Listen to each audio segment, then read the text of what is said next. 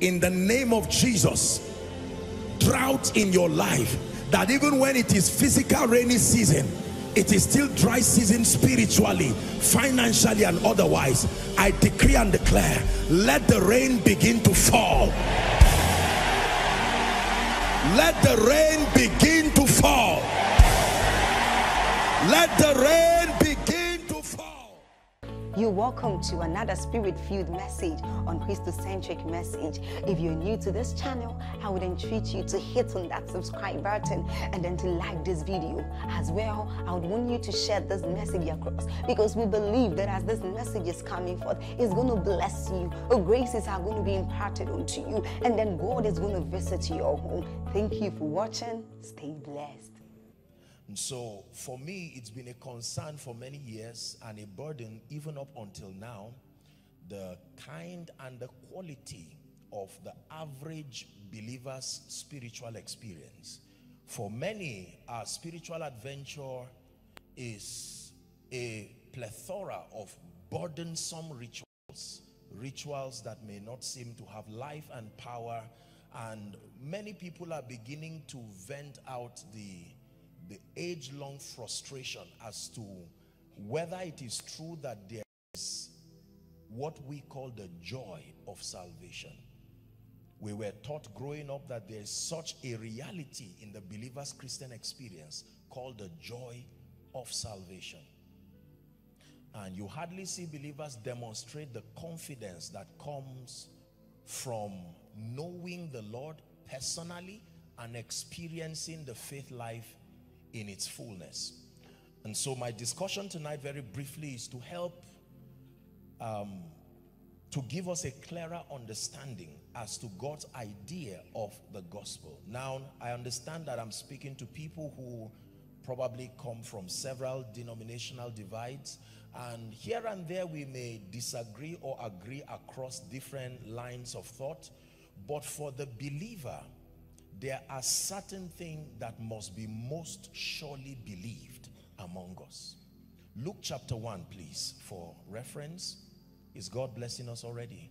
Luke chapter 1, we'll begin our reading from verse 1. Dr. Luke was speaking, and here's what he said: for as much as many have taken in hand to set forth in order a declaration of those things which are more surely believed among us.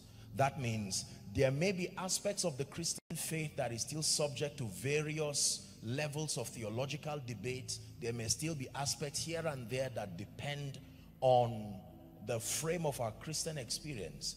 But the Bible says there are certain things that are called realities that are most surely believed.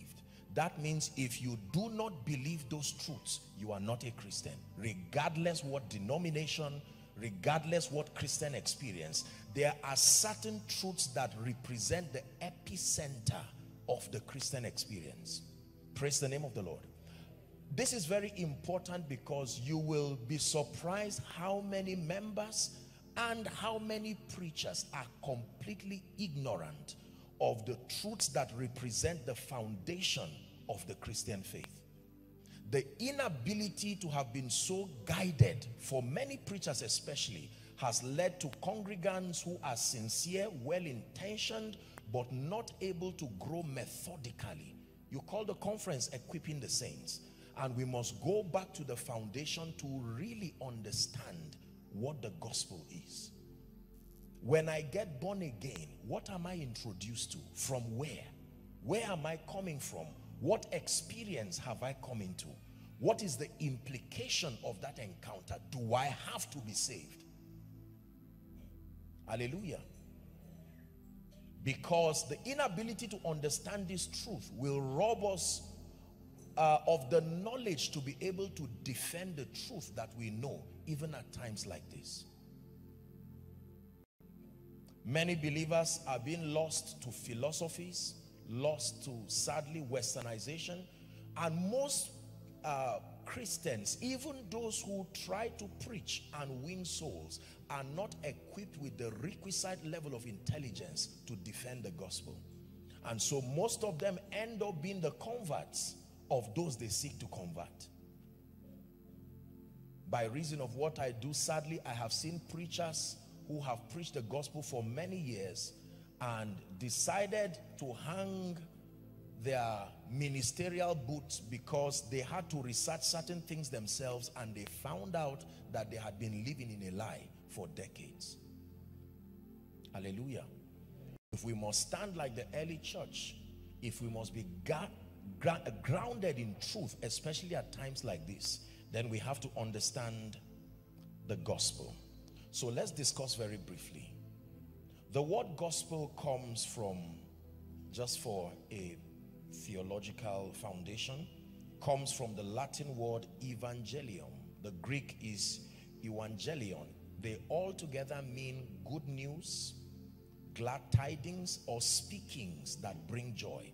So when you talk about the gospel, intrinsically, it is not just a message about Jesus Christ. The very construct of the word gospel just means a message that, if understood, should gladden your heart.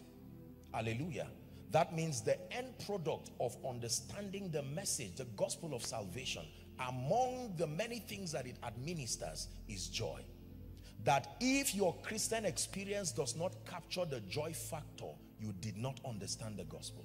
Because the very essence of the word gospel means tidings that minister joy. Hallelujah. Romans chapter 1 and verse 16, please. Romans chapter 1 and verse 16. Paul the apostle was speaking to the church in Rome, and here's what he had to say. For I am not ashamed of the gospel of Christ, for it is the power of God, he says, unto salvation to everyone that believeth. To the Jews first, and then to the Greek. Very powerful. Please keep that scripture there. Paul says, I am not ashamed of the gospel, because I have discovered something, that the gospel is the power of God. It does not have it. It is the very power of God.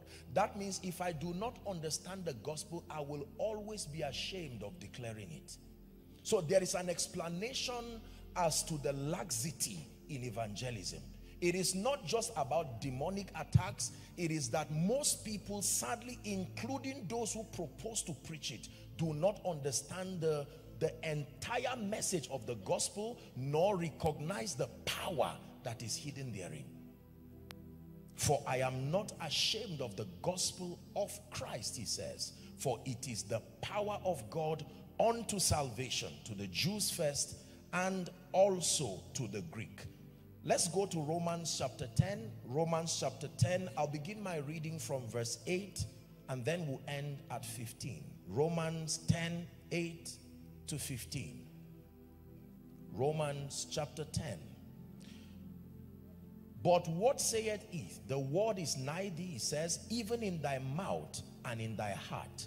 That is the word of faith which we preach.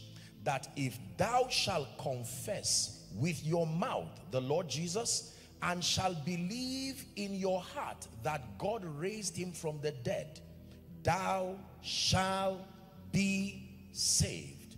It says, for with the heart man believes unto righteousness, and with the mouth confession is made unto salvation.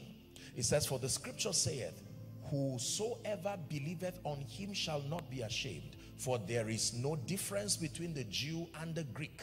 The same Lord over all is rich unto all that call upon him. It says, for whoever shall call upon the name of the Lord, again it repeats, shall be saved. Two more verses. 14 says, how shall they call upon him that they have not believed? And how shall they believe in him of whom they have not heard? And how shall they hear without a preacher? And how shall they preach except they be sent? As it is written, how beautiful are the feet of them that preach the gospel of peace, that bring glad tidings, of good tidings. Are we still together? There are two dimensions to the gospel.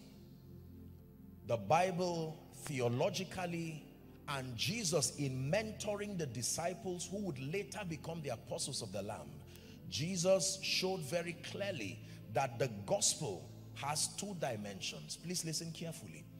The inability to capture all of these dimensions of the gospel will produce a side effect that will be felt even at a territorial level. Hallelujah. The first dimension of the gospel, and I'll take that for tonight, is called the message that saves. So there is the gospel as the message, not just a message. The gospel as the message that saves. And then there is the gospel as an ideology that transforms. There is the gospel as the message that saves. And there is the gospel as the ideology that transforms. Hallelujah. Praise the name of the Lord. Now, the key to effective Christian living and even being a faithful witness is to be able to capture and even demonstrate in and through your life the reality of these two dimensions of the gospel. The message that is able to save a man and the ideology that is able to transform society. Please do not forget this. This is very, very important. For a very long time, the emphasis, justifiably so, has been the message that saves. And we have ignored the ideology that transforms. The side effect is that we have several individuals within our territory who are saved, but our world and our society is in danger. Are we together now? Yes. So an individual can be saved, but his territory can be unsafe. An example of this we find in scripture was the man called Lot. The Bible talks about Lot being a righteous man even in Sodom and Gomorrah. But although he was a righteous man, he was in the midst of a people of decadence, and he suffered the consequence of being in a territory that was not saved. Hallelujah. So that it takes more than your personal salvation to establish the purposes of God at a territorial level. If we are together, please say amen. Amen. Let's discuss the message that saves. You can random pick believers across various congregations and have an honest interview. Ask them to defend their faith by helping you understand the life that they came into, the life we call the faith life. And you will be surprised and even get to the point of tears to know that many believers, respectfully speaking, including workers in church, including ministers of the gospel, cannot articulate the gospel in an intelligent sense that makes for understanding. You would find people arbitrarily, they call Jesus, they call salvation, they will tell you, I know I was saved from my sins. Several people would tell you Jesus is the answer. To what question? Are we together? So it is important for us to understand what we have come into.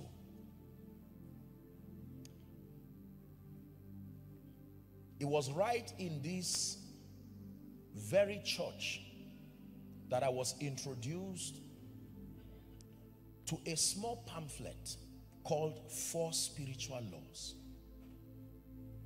And in it was a capture, a very intelligent yet concise summary of the gospel. It helped us understand the foundation of the Christian faith, and then also gave us the empowerment to witness effectively without being a disappointment to the kingdom.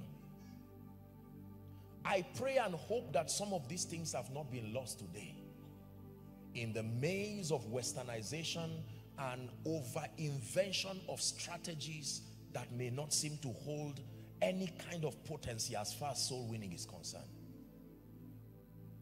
Hallelujah. What then is the message? The gospel of salvation you may want to write that the gospel of salvation is a revelation. I'll take it slowly because I pray that we're able to write this. The gospel of salvation is a revelation of the Father's love. A revelation of the Father's love, demonstrated or revealed in and through the substitutionary sacrifice of Jesus Christ. A revelation of the Father's love, demonstrated and even revealed in and through the substitutionary sacrifice of Jesus, to the end that man and creation be reconciled back to God. The gospel of salvation is a message that attempts to capture a revelation of the Father's love, demonstrated and revealed in and through the substitutionary sacrifice of Jesus, to the end that man and creation, please take note, you would observe immediately that the blessings of the gospel does not stop with man. Man was only the zenith of God's creation, but not the only. The gospel must be able to affect the entire creation. Hallelujah. Limiting the gospel to man, as we'll be looking at it shortly from scripture, limiting the blessings and the benefit of the gospel to man alone is inaccurate. Creation also were subject to the bondage of corruption by reason of the fall of man. And so the Bible says creation is also waiting to step into the glorious liberty of the sons. Hallelujah. Praise the name of the Lord. This is very, very powerful. So the gospel, the message that saves, is a revelation of the Father's love. That means the initiator, please listen carefully, the initiator of the entire plan of salvation was God the Father himself. Jesus now came to the earth as a revelation and a demonstrator of that love. Are we together now? There are many reasons why Jesus came to the earth. Taking us to heaven and giving us eternal life is only one, but not the only reason. We don't have all the time, but it's important for us to understand that Jesus came and walked the earth for many reasons. I'll give you two for now. Number one, being the ultimate reason, was to be that bridge, the means for reconciliation back to the Father through his substitutionary sacrifice. But number two, Jesus Christ came to the earth as a marking script to be able to re-edit our understanding about God.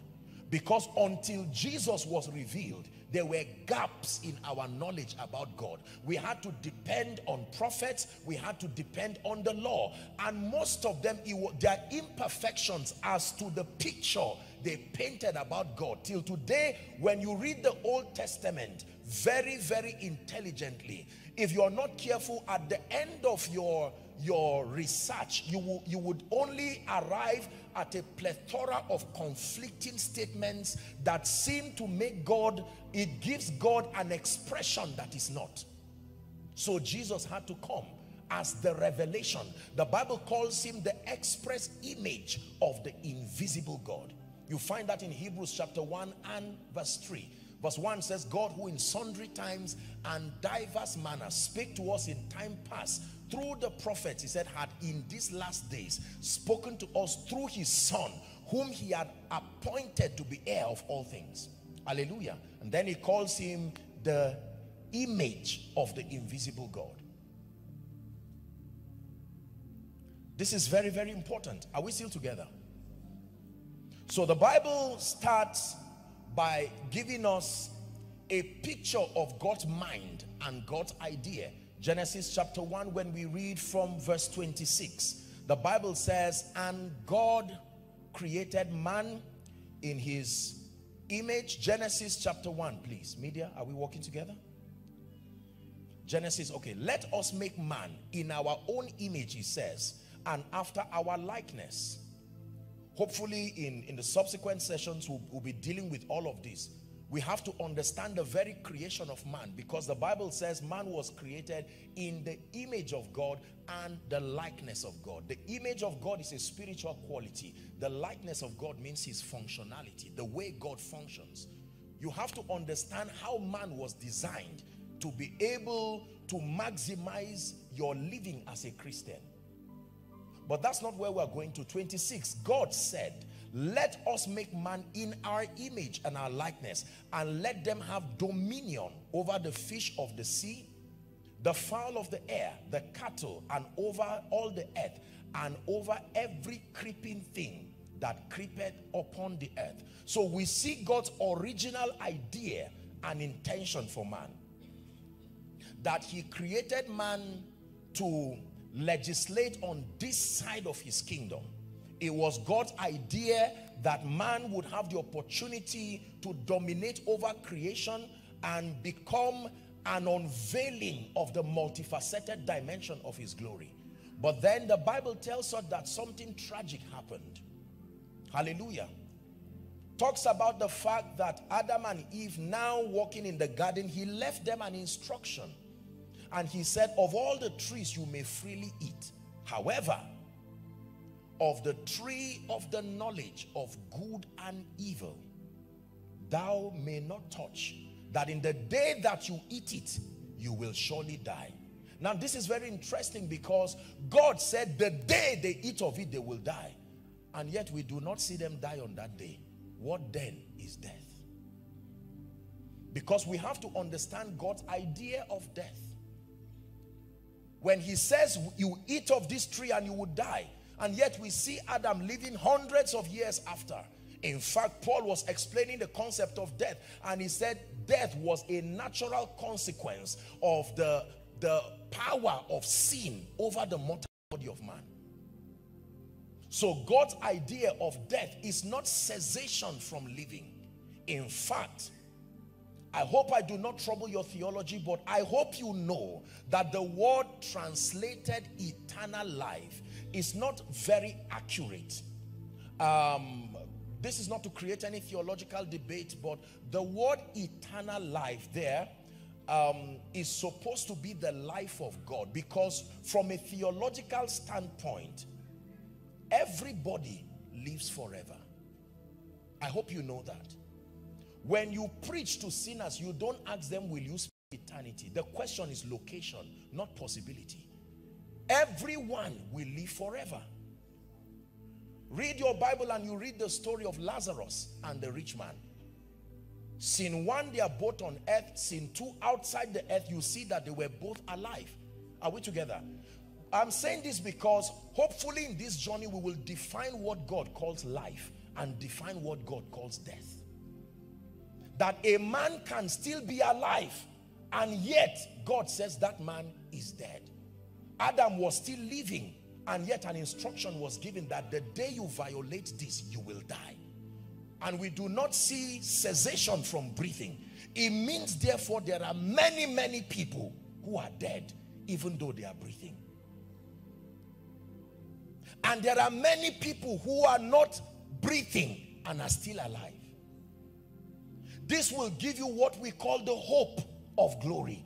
That even though you have lost a loved one, it is only the body that has been disconnected to the spirit. They are as alive, they are more alive and active as you will ever know. This will now give you hope. You see, the believer's confidence was not supposed to be derived from physical maturity or just intellect. It's supposed to be derived from truths that were put in scripture. There is something about scripture, the character of scripture, that when you find, it can give you the strength to look at a dead body and still find hope. There is no amount of growth and maturity that can immune you from the impact of losing a loved one. You have to outsource your strength from the knowledge of scripture. That means if I see a dead body, for instance, it is only the body that has been separated. Paul says to be absent in the body is to be present with the Lord. Not to be on a journey. You are present that instant. Is God equipping us? So that when we stand to preach to sinners, we are not just satisfying the guilt of not being lazy spiritually. For many people, evangelism is a burdensome ritual that they have to do because they are in a position where they cannot explain otherwise. It is this revelation that will plant in our hearts a genuine desire to see sinners saved. Only if we understand the gospel. Praise the name of the Lord. So the Bible says, man, in disobedience, something happened to Adam and then to Eve. The Bible says that he took of the fruit and gave unto Eve, and then the Bible records that their eyes were open. I wish I had the time. I would have shown you from scripture the character of Satan and how he tempts men, because his strategy is still the same. When Satan came to Adam, notice that even Satan had to respect the organogram that God created. Satan could not, there was no place in scripture where Satan had the authority to talk to Adam directly. No. The Bible says he came to Eve. Are we together now? Apostle Peter was teaching us that Adam was not deceived. It was Eve that was deceived. Adam fell because of love. It's in your Bible. Are we together now? So Satan, please follow carefully. All Satan wanted was that dominion. Remember what brought him down from heaven. The sin of treason and rebellion was because he desired to be like the Most High. That was his manifesto. I will ascend above the stars of God, and I will be like the Most High until iniquity was found in him. Are we Bible students? And now, wanting to get that dominion mandate, the authorization to rule and to reign in this side of God's kingdom, he had to get it from man. Notice that in the Garden of Eden, Adam did not need to fear Satan. There was no discussion between both of them. The middle person was Eve. And the Bible says Satan, through his subtlety, he beguiled Eve. Is that true? And when Eve took it, she gave her husband who was there with her. Eve was deceived. Adam fell because of love. Why am I explaining this to you? You have to understand this to understand the plan of redemption. Because the plan of redemption was still between the second Adam and his Eve too. That Eve now being the church. Are we together now? That the same way the first Adam was not deceived, the second Adam came from heaven willingly, out of love, to come and die for his bride. He was not deceived. Jesus, your second Adam, he came willingly and offered up himself. Are we together now? To correct what happened. And now Satan still tries to get that authority that was in that Adam, and he's still coming to Eve, his church. The same strategy in the Garden of Eden, using deception over Eve, the same way Satan would not let us rest. Is God speaking to us? This is the gospel. So as a result of the fall of man, certain things were lost in the Garden of Eden. Let me hurry up. Three things essentially were lost. Number one, the first thing that was lost according to scripture was the departure. Listen very carefully, please. The departure of the Holy Spirit, who represented to man the life of God. The Holy Spirit had to leave. Number two, man lost righteousness. That's a very important expression in understanding redemption. Man lost righteousness. Men like E.W. Kenyon would. And then the third thing man lost was the mandate to dominate the earth. Please, you need to understand this so you You have to know what man lost. I repeat, number one, man lost the life of God, personified in the person of the Holy Spirit. Number two, man lost righteousness, the ability to now stand guiltless before the Father's presence. Number three, man lost the legitimate authorization to be the God of this world. He handed it over to Satan. And I wish I had the time, I would have shown you how the transaction happened from the Garden of Eden. Because the Bible says that when Satan, watch this please, when God came in the cool of the day, here's what he said: Adam, where art thou? And Adam said, I heard your voice. Notice that even God respected the protocol he put in the garden. He never spoke to Eve till Adam gave him permission. Adam, you are the one I put in charge here. I put the woman to help you and to support you. Where are you? Where art thou is a very important question, because he would have, God's all-seeing eyes, and he's asking, where are you? He had lost a position spiritually. There was a position of dominion that God could see even in heaven. Now that space was empty. Adam, what happened to you? He said, I heard your voice, but I hid because I was naked. The next question, who told you? We'll discuss that hopefully tomorrow. The power of influence. Who told you? You have opened up your spirit to the influence of another that is inconsistent with my value system. Who told you?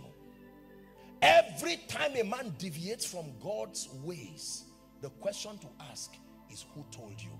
Who have you submitted your mind to influence you? Who gave you an idea that being spiritual does not translate to being successful? Who gave you an idea that you have to choose between your salvation and a great life? Who told you?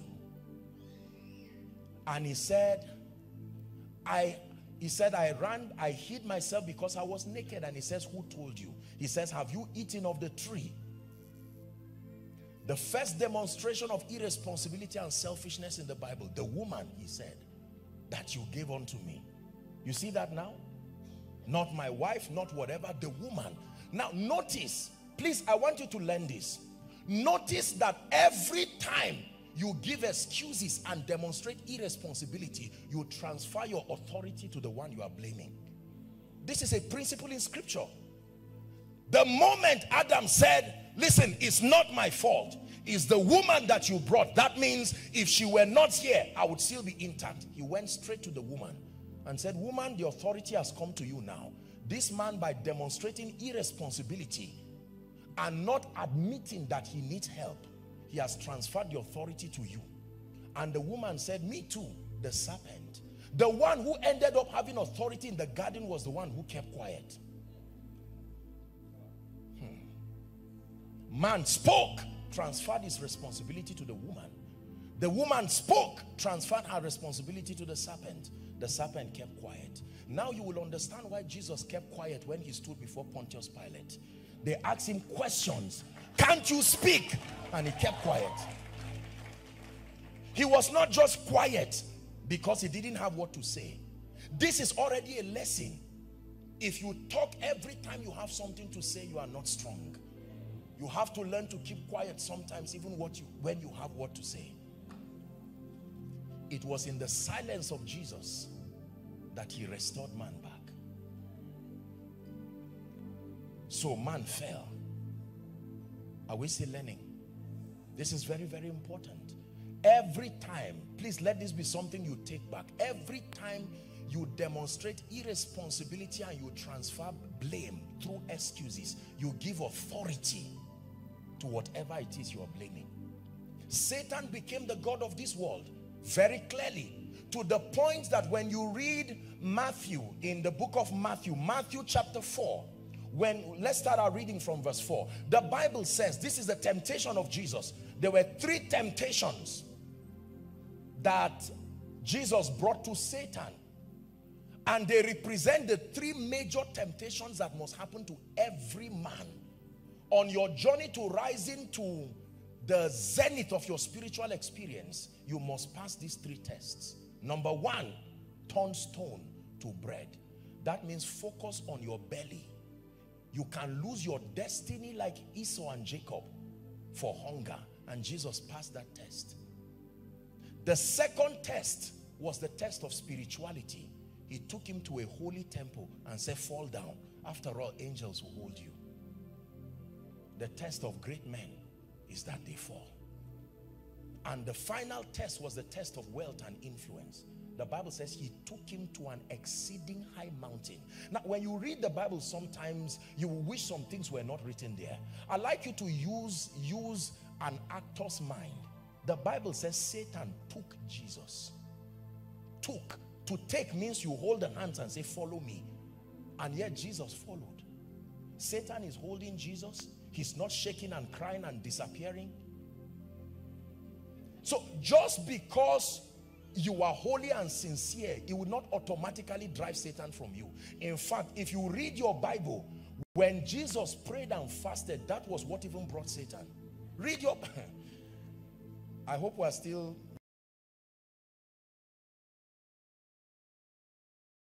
friends this night. How the word of God is praying and fasting, and as soon as he's done, the first person he meets is Satan.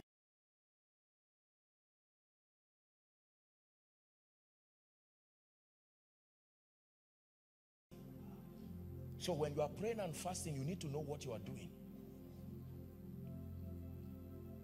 It was not the prayer and the fasting that drove him. The prayer and the fasting were vehicles. When you honor the vehicle more than the experience, a vehicle is not more powerful than the destination. This is the reason why there are many burdensome rituals among believers with no potency and power, because our focus is on the ritual, not what it is leading us to. That is, we'll leave that one for tomorrow. But I hope God is helping us. We call it equipping the saints. God is giving us knowledge. You know what this is doing to us by the privilege of God's grace? Dominion, you may have heard me say it in this kingdom, is not a gift. Dominion is not an impartation. Dominion is the byproduct of your comprehending the ways of God. Spiritual intelligence is what translates into dominion. When you say, Satan, leave my life, he does not leave because you are going or because the Bible says he should leave. It is from the strength of your knowledge that the authority in the kingdom flows. Are we together? So the Bible says very clearly that when Satan took Jesus, he showed him to. One of the synoptic accounts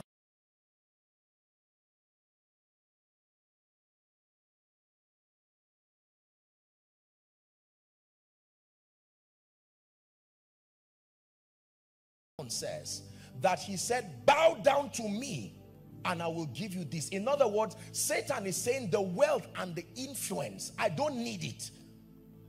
Please do not miss any part of this conference, especially tomorrow. I want to show you something very powerful, because the Bible says he took Satan took Jesus into, not on top of, into an exceeding high mountain.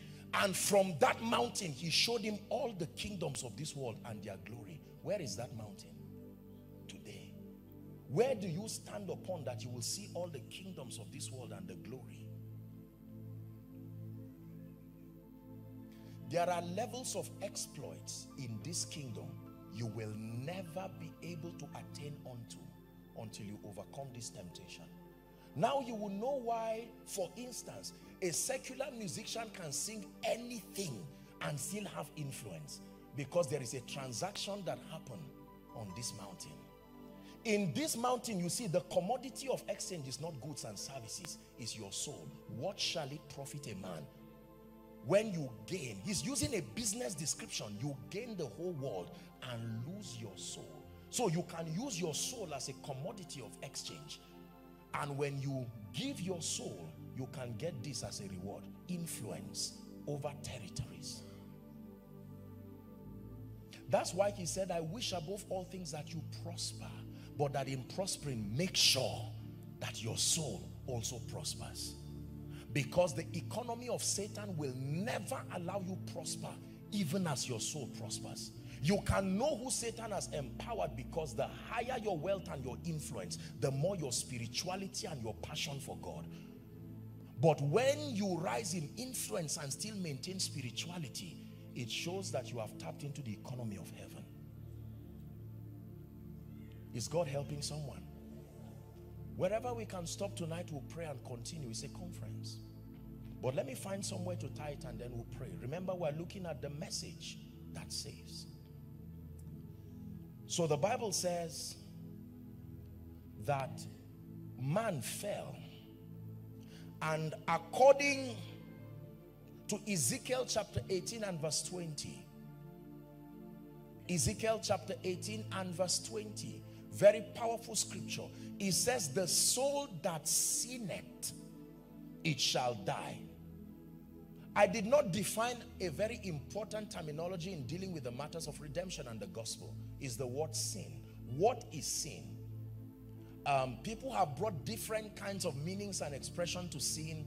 Sin means two things according to scripture, essentially. Number one, rebellion.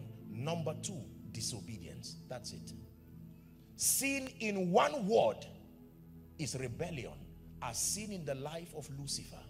Sin according to Adam and his fall is disobedience. So no matter what Greek and Hebrew expression, it boils down to two things: disobedience and rebellion. What is rebellion? A willful, continual violation of God's known principles. There are consequences. That's where we get the word iniquity. He says, if I cherished iniquity in my heart, the Lord would not hear me. Hallelujah.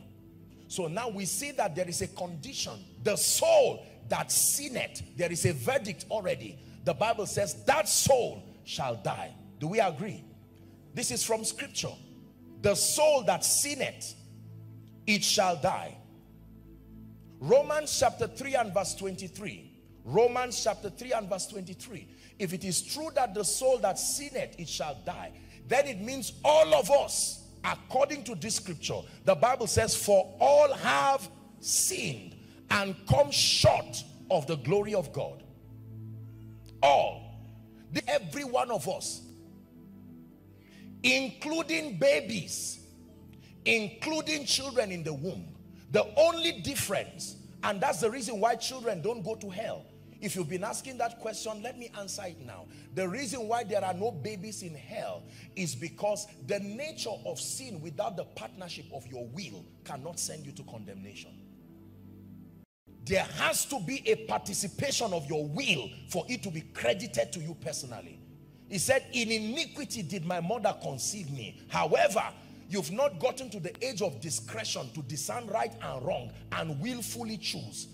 And if God sends babies to hell, then he has violated the character of his person in giving man the ability to choose between life and death. That means, let me also answer the question, what happens to those who die and never hear the gospel? There is a system of judgment allocated for them based on scripture. They cannot be judged like those who have heard. The verdict of condemnation is only released to your life at the instance of your hearing and rejecting Jesus. When you read your Bible, you will read that when Jesus went to Hades, the place of the dead, Apostle Peter tells us that he preached to the departed saints. Is it in your Bible? He gave them an opportunity and they believed, and Jesus marched out with them, being the firstborn of the begotten, and many of the departed saints arose with him and walked through the streets of Jerusalem. This is Bible. Praise the name of the Lord. So based on this verdict, the Bible concludes that all have sinned. All means the educated, the uneducated. All means male, female. All means whether you are European, American, Africa, for all have sinned and have fallen short of the glory of God. So the verdict of death becomes a verdict upon everyone. Is that true? Based on the integrity of this scripture. But Ezekiel 18 and verse 23 now begins to introduce to us what we call the mercy of God. Ezekiel chapter 18 and verse 23. Here's what it says. Have I any pleasure at all that the wicked should die? Saith the Lord God, and not that he should return from his ways and live. This scripture now began to introduce to us the possibility of a state and a condition where man can be bailed out of that verdict. Because the Bible says the wages of sin is death, and that everyone who sins, the verdict already is that you will die. So if God is to be just, all men should die. And I hope you know his justice still prevailed. The only difference is that one man died the death of the all men. But that death had to happen. Are we together now? If this is 1,000 naira, it must be paid for to be taken.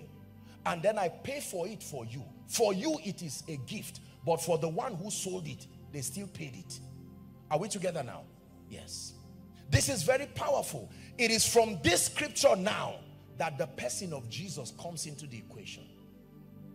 Jesus is the epicenter of the gospel. It starts with an old story.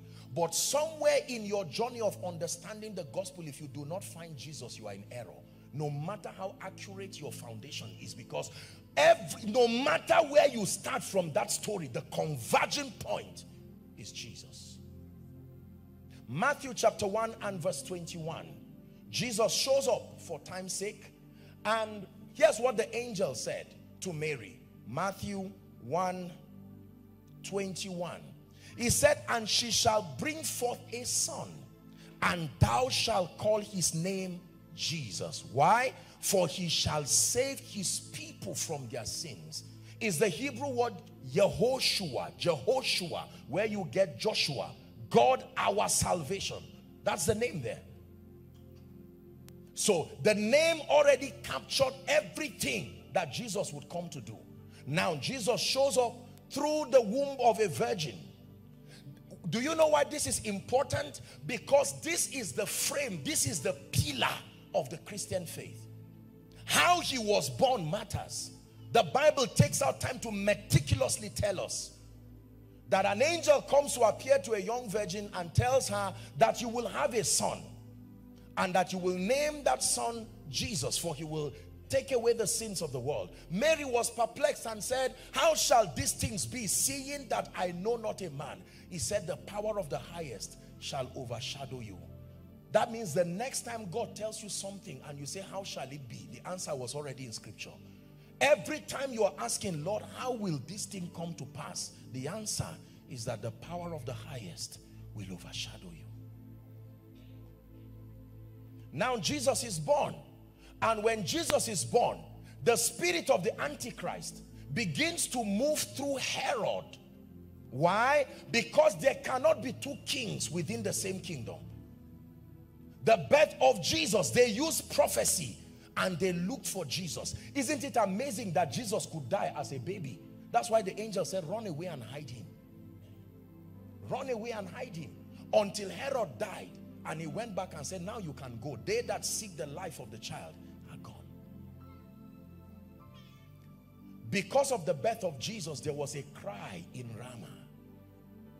2 years and below, children were killed. That immediately tells you Satan is not as accurate as we think he is.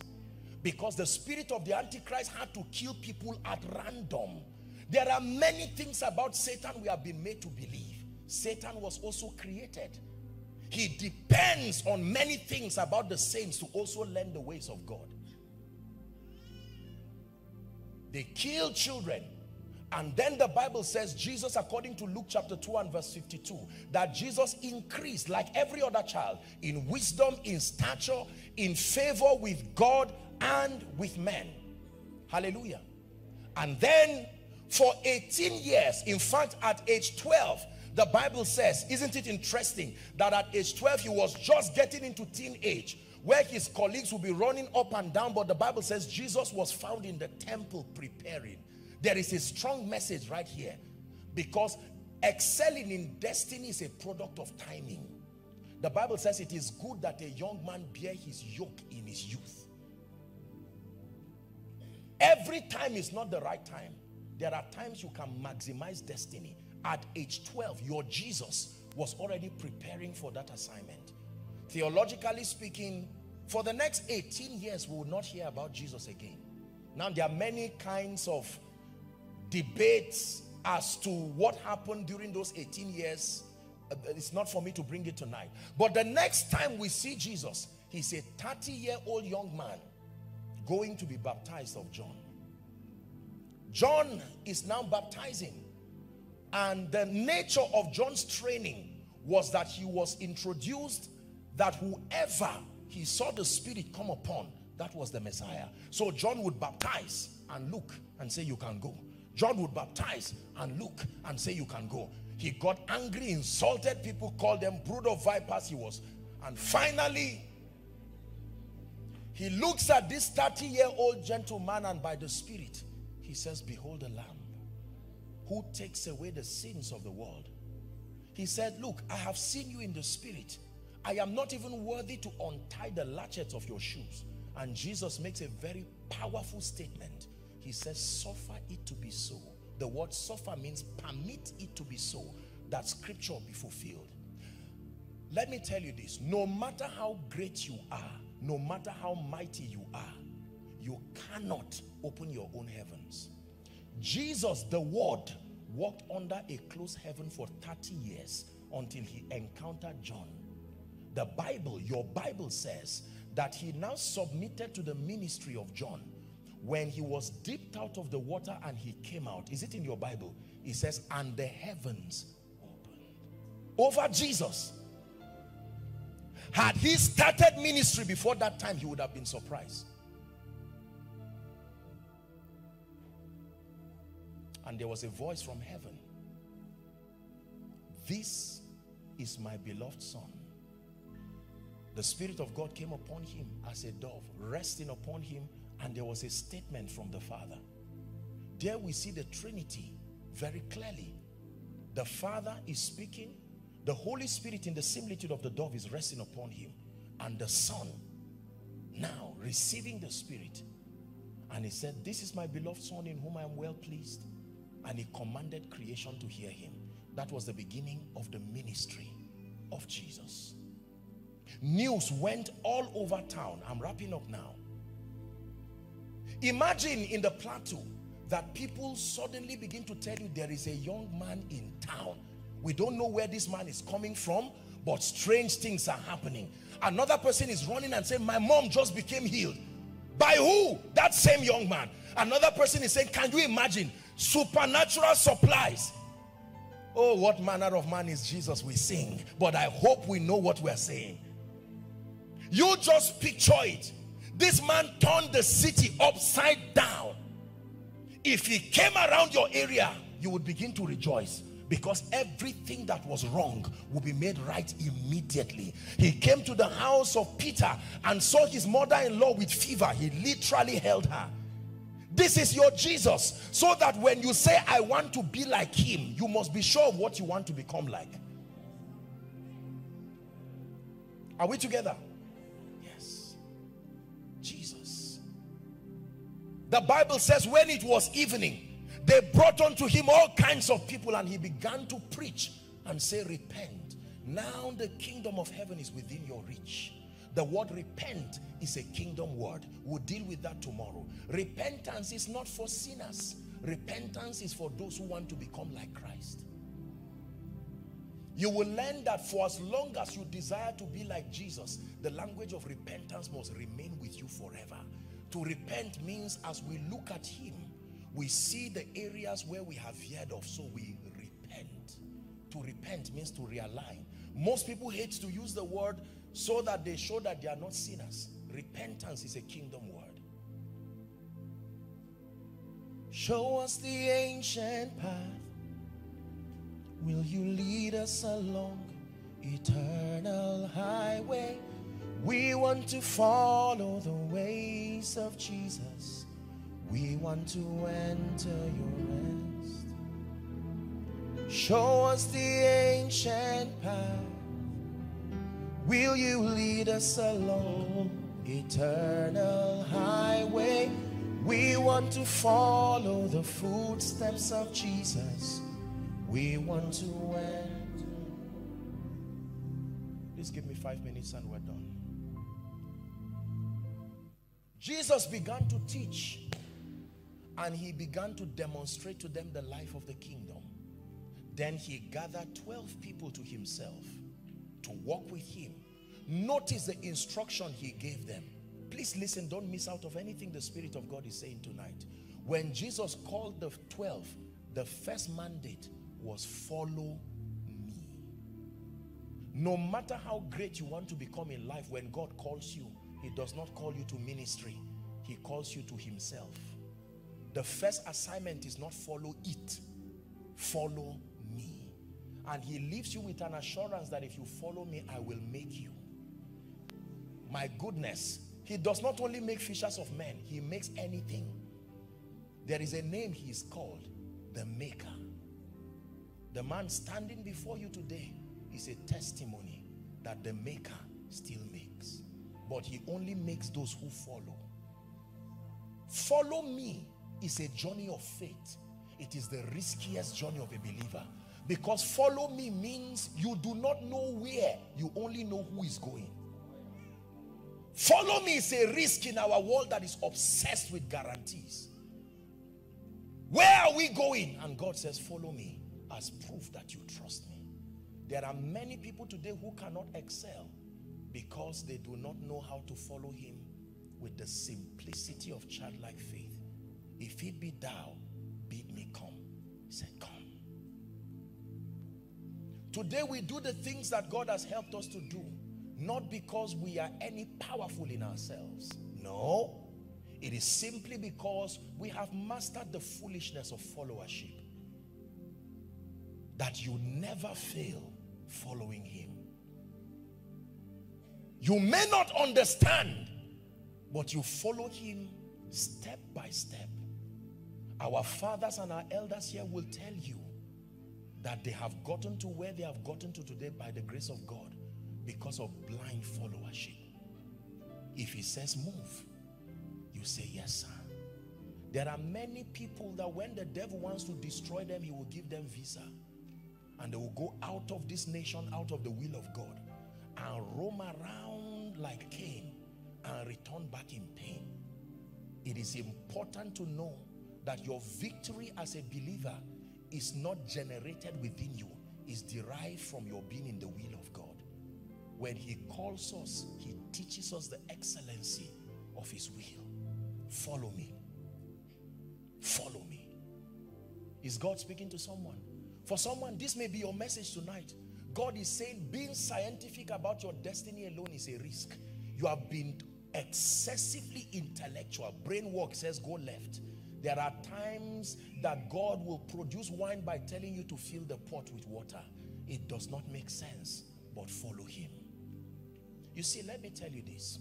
There are times where you can go to the sea. That is where you find fish. There are times where you can have a good boat. That is the tool for fishing. Your net can even be good, and yet you will not catch fish. Some trust in horses, others chariots. He says, but we. No wonder when God wants to use men, he strips them of everything that makes them sufficient. Until you are empty, you are not ready to be used of God. So when he calls you, when he asks you to follow him, usually you will follow him with a backlog of all the things that represent your experience and your strength. So he will step back and allow you to exhaust them. Sadly, they will fail you one by one until they get to a point like Jacob where there is nothing you are standing upon. Then he comes. The strength of God does not look for strength. The strength of God looks for those who are weak. You will be learning hopefully tomorrow that it was not strength that defeated Satan on the cross. That weakness is what defeated Satan. Weak people are truly strong people. Anytime you see weakness, fear it. There is strength there. Weakness always kills strength. When you see people who look weak, they are strong indeed. For when I am weak, he says, then I am strong. When you come to God and say, Lord, my destiny is great and I do not have the power to make meaning out of my life, that position of brokenness and weakness is attracting the strength of God. He will come and pick you on the wings of his might and do wonders with you. You will be the first spectator of what he does in and through your life. I know what I'm saying. His strength does not look for people who are full of themselves. When Jesus came to be used by God, your Bible says Jesus had to strip himself of everything that will make him God. Until he was weak in himself, the Holy Spirit could not come and pick him.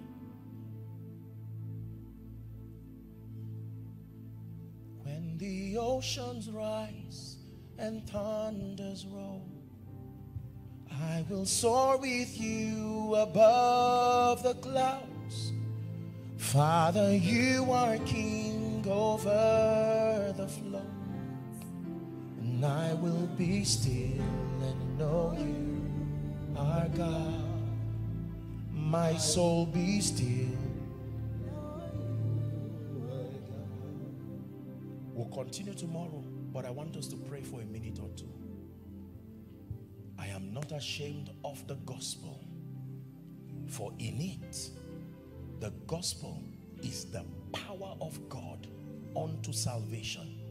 Believers, we have come to a season in our life and even in this church where God wants to make strong people.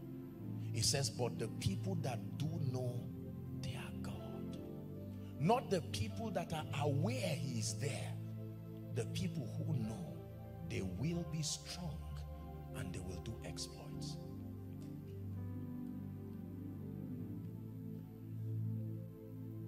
Jesus Christ is the epicenter of the believer's Christian experience. Tomorrow we'll take our time to tie up why he died. Why did he have to die? Why did he rise again? The Bible says that today he's seated, exalted as Lord and King. Do you know why that is very important? It is not everything about Jesus that saves you. I hope you know that. There is an exact information about Jesus you must believe to be saved. For instance, believing he's a prophet does not save you. For instance, believing he was a good man, you are right, but you will not be saved. There is an exact information about him you must believe to be saved. So you can know whether you are saved or not just by your longevity and your stay in church. Let it be known to you, O Israel, Peter preached the first message after Pentecost, that this same Jesus has today been exalted as Lord and Christ. In fact, here's what he said.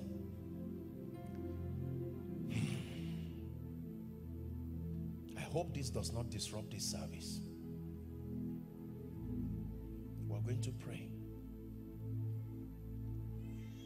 I'm sure that many of you may probably have watched or learned what God has done and is doing in the life of this man.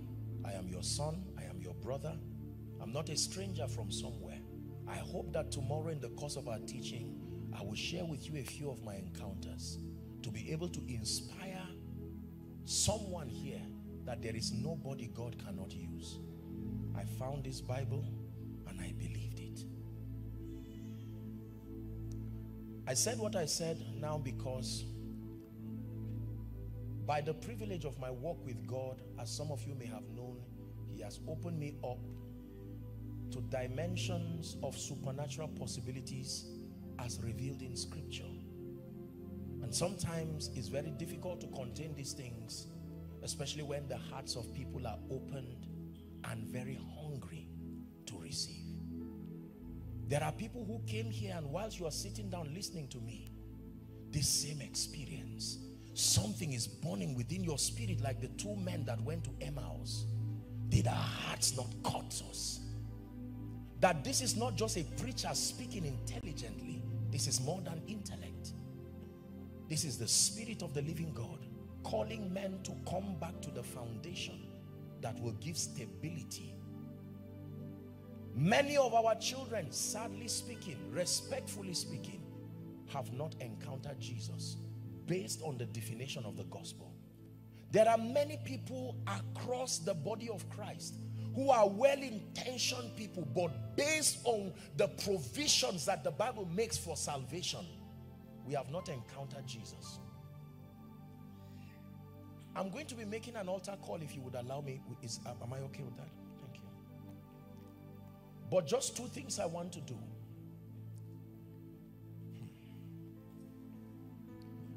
While I was teaching, I just saw light, and I saw three people here. And of these three people, the Lord just ministered to my heart to tell you that you are the Savior that He's raising even over your family. And I want you to help them because I just saw light. I took out time to explain the things that I explained because I know that I want to respect the protocol and not do anything that is outside of our norms. And my apologies if I violate the modus operandi. But this, if we gathered and we prayed, I know that much prayer has gone in this meeting. So please let me just pray. I want to pray for you. There are people that God is going to be calling into deeper levels. Equa Plateau Church is entering a new season. Believe me when I tell you this. It's a season our fathers have prayed and cried for certain dimensions of the move of God. Not from a religious standpoint. As I watched our fathers now, old men, I still remember their burden and their passion, helping us as children. And God has come again to honor it. So I'll just pray and I'll make an altar call.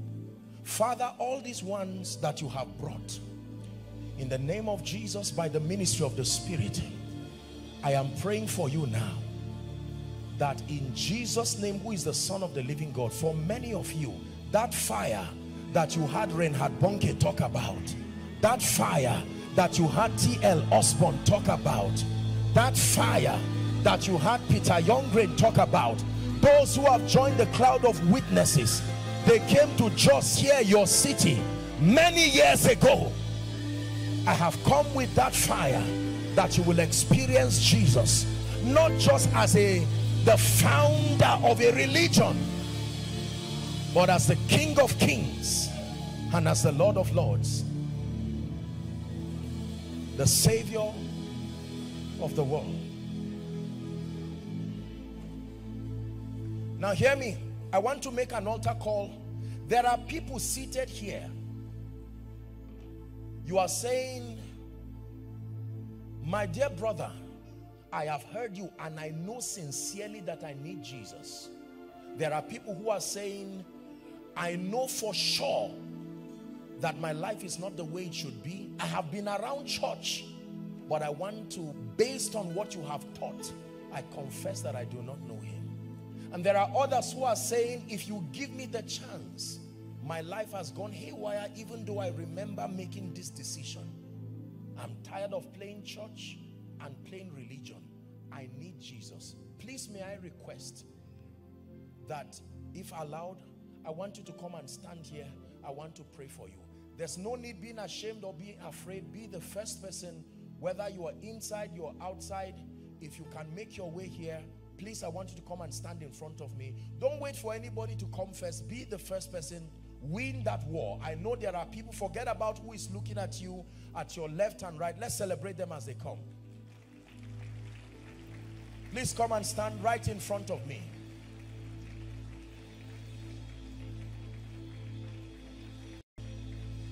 I mean it with Jesus. No shadow you will light up, mountain you will climb up, coming after me. No wall you won't kick down, lie you won't tear down, coming after me. Please come, join them. There's no shadow you won't light up, mountain you won't climb up, coming after me. No wall you won't kick down, lie you won't tear down, coming after me. Hallelujah. Are you still coming? Let's celebrate them. Some of you are saying, I want to come, but I'm ashamed of my friends. I'm ashamed of my family members. No. This is a conference where you mean it with Jesus and make that decision. He says, it is appointed unto man to die once, and after that, the judgment. The Holy Spirit has come to convict you. No matter what else you learn about God, if you do not subscribe to the truth of the gospel, you are not a Christian. You may be a member of a church. You may even be a worker in church. But it takes receiving the life of Jesus by acknowledging his substitutionary sacrifice. No wall you won't, lie you won't tear down, coming after me. Hallelujah. Thank you very much for this bold decision. May I please request that you lift your right hand high above your head as a sign of surrender to Jesus. I'm amazed to see even the children coming to Jesus. You know, Jesus said, let the little children come. And he says, do not forbid them, for such is the kingdom of heaven. I want you to pray this prayer. Some of you are crying. There's nothing to be ashamed of. The Bible says, as many who will come to him, that he will in no wise cast away. When you come to Jesus, you're not coming as though you are a failure who is being pitied. See yourself as though you are coming to receive an award, except that this surpasses every other one you have received. It is the very life of God.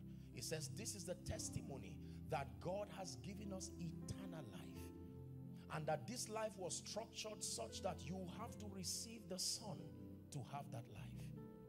Please say after me, everyone. And for those who are watching by television, you're watching from any nation, here is your time and chance to give Jesus your heart completely. From your home, your office, from any nation you're connecting, even if you're watching by way of rebroadcast, here is an opportunity to make Jesus Lord of your life.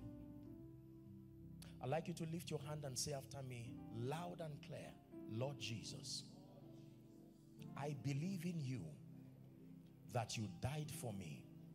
I believe that you rose again for my justification. Right now, I receive into my heart your life, your grace, your spirit, your righteousness. I declare that Jesus is Lord of my life. I declare that you are my King. And I declare that you are my Savior. The power of sin, Satan, hell, and the grave is broken over my life. I declare that I am a child of God. From today, I go forward ever and backward never. Amen and amen. Please keep your hands lifted. Father, thank you. The Bible declares that no man can come to the Father except through the Son. You have brought these ones by your Spirit and by your grace, and we thank you. By the authority of Scripture, I declare that your sins are forgiven, and in the name of Jesus, I call you recipients of the life of God. I declare that from tonight, I commend you to the ministry of the Word and the ministry of the Holy Spirit, that you be grounded and established in righteousness. You will go forward ever and backward never. For in Jesus' name I pray. Praise the name of the Lord. Now here's what I want you to do for me. There'll be someone waving their hands, or someone, just some counselors. Let's celebrate them as they just walk to the aisles there. Please, let's celebrate them. God bless you. God bless you. God bless you. You'll meet with a few counselors. They'll have a word or two with you, and then you will be back to your seat.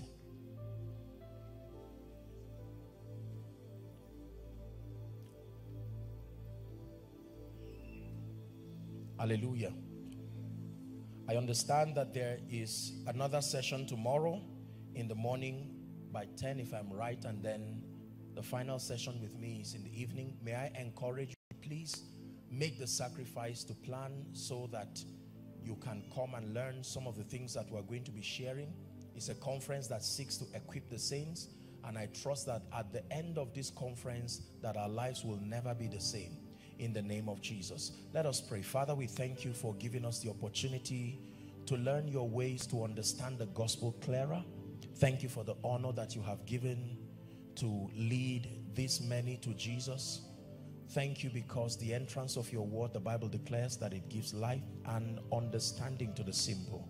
We pray that this that we have heard tonight will remain in our spirits, and it will produce fruits 30-fold, 60-fold, and our desire is 100-fold. In the name of Jesus. For everyone who departs here, I pray that they are blessed. In the name of Jesus, that you will return back with testaments of the hand of God upon your life. May the Lord bless you and increase you. In Jesus' name I pray. Amen and amen.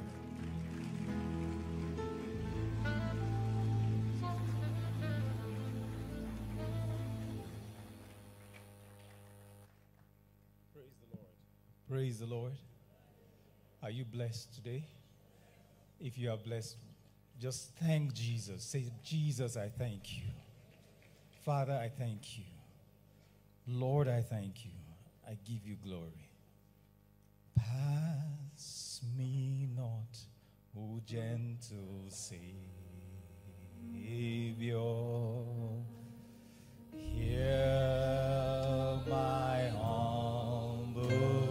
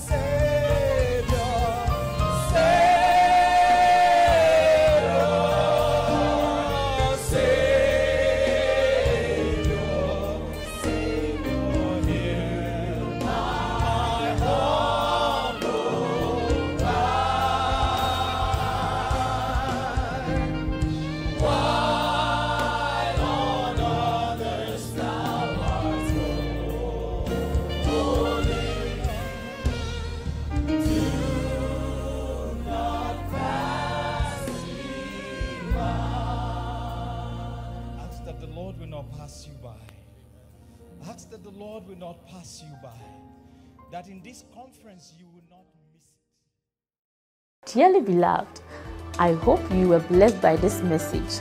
Do not keep the video to yourself. Share to as many as you can to help them bless. Check our homepage for more of our messages. Subscribe to the channel, comment on it, like it. See you on our next video. Bye.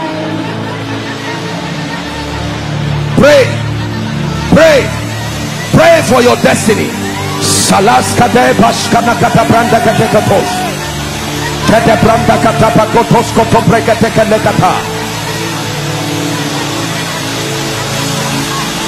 The phase of development.